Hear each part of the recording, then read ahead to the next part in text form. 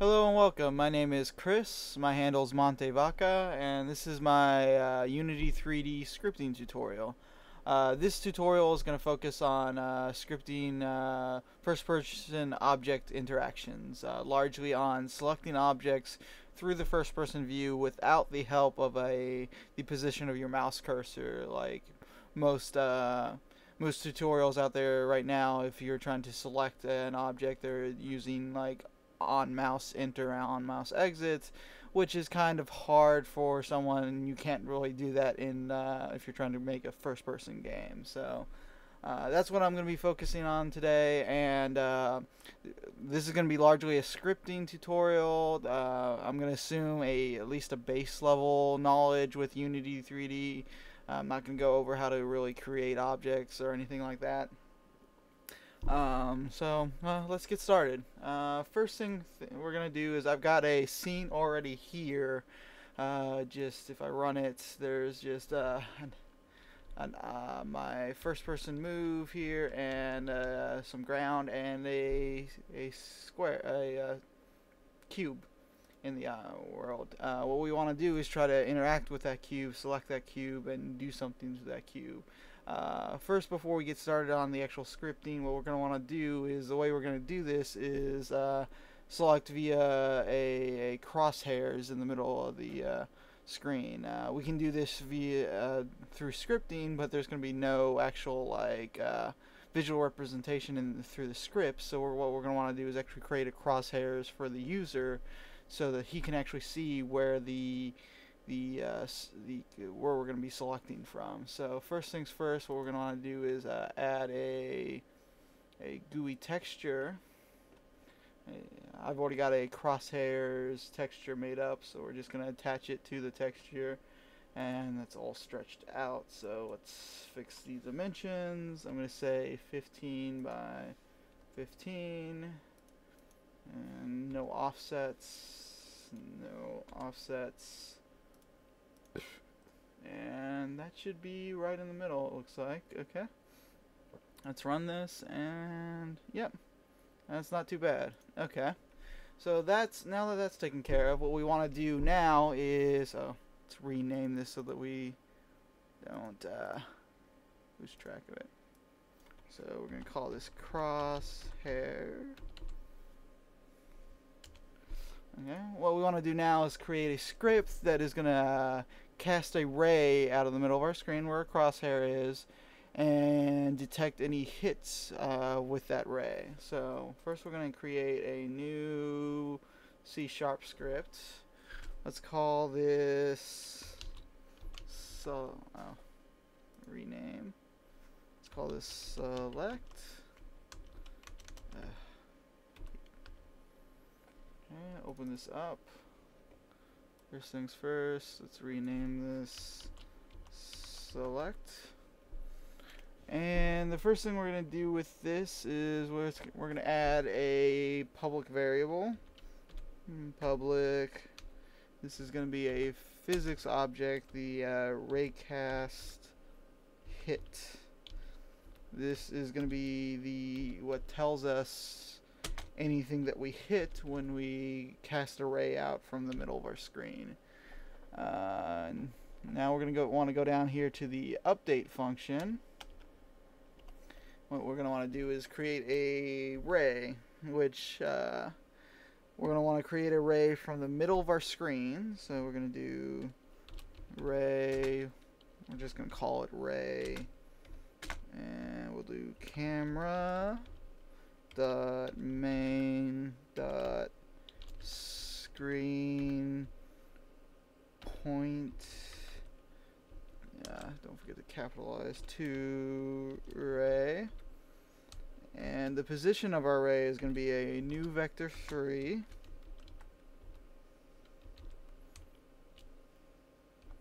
and our parameters for that is going to be, the first one's going to be screen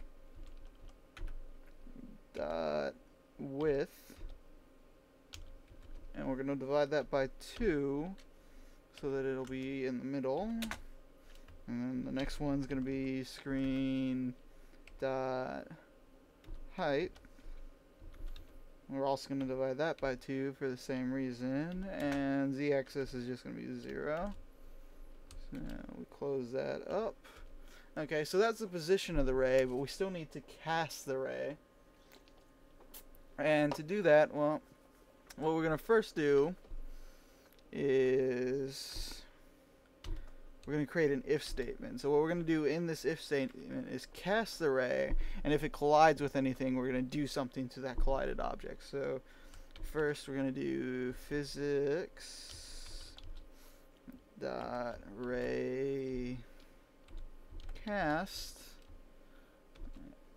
and inside we're going to do the ray, and then we're going to pass by result our ray cast hit variable that we made up there, hits, and we're going to say within 10. I think that's meters, or I'm actually not sure on the actual distance in Unity, but so just to make sure this works, we're just going to do a quick debug statement. Debug log. We're just going to say hit. So if we save this, hopefully we won't get any errors. We do get an error. Let's see what we got wrong here. Debug.log.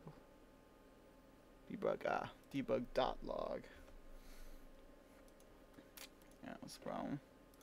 Clear this. Okay, so no errors. We're going to attach this select script to our player, and we're going to run.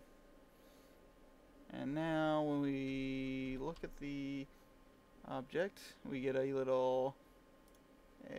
debug message hit. It'll actually work as well with if we looked at the ground, because the ground is just a large sphere as well with a collider.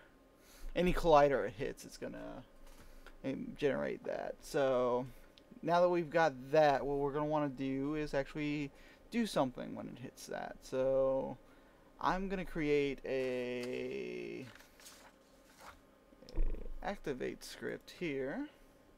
What I think I want to do with this is actually change the color of the box when we select it, so that it kind of highlights it a little bit. So we're going to just do interact as our script. So let me copy the name so I don't misspell it.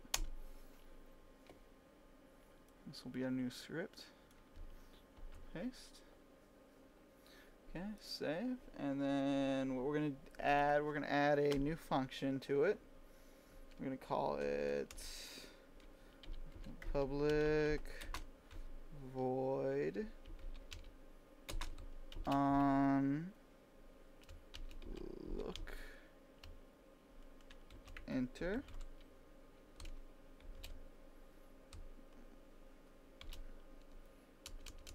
And what we're going to do is just do renderer dot material dot color. It's going to equal to red. What this should do, color dot red. What this should do is when we mouse over it and activate, once we've actually activated in our select script, it should change the thing. It should change our object to red. Right now, if we run it, it's going to do nothing. Just act like normal, the hit value. That's because what we need to do is come back here, and then under ray cast script, what we need to add is we're going to need to reference our raycast hit value and get its collider,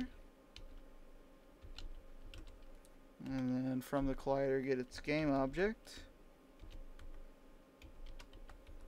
and then call get component on that game object, and we're going to look for our interact script,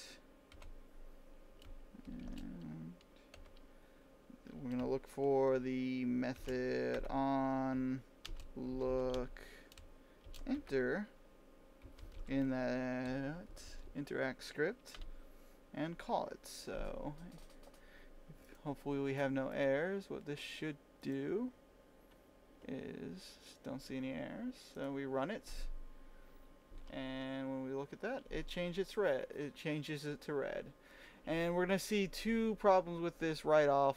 The first one is once we move off of it, it is still red. We kind of would like to, once we're no longer selecting it, turn it back to white. And then we also see an error at the bottom. I'm going to go into both of these problems in the next. I'm going to stop here because I think I'm getting close to the minute mark. But I'm going to go into the errors on this on the second part of this video. So I'll see you then. Okay.